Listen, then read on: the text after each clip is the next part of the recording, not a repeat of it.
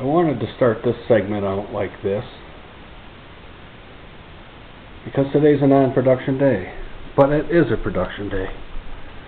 It's really raining here. We have a lot of water. I went in my garage. It's up a little bit. I had to dig a trench or whatever to get some out of there, but I got to keep an eye on my basement. I don't want to be out in the garage today. It's probably catching ammonia, you know me. So what we're going to do today is we're going to go in here with a knife, and we got to get that tissue paper off of there so we can pull that out. Get it off that vase and turn it upside down and try to get that balloon out of there. And once you do that,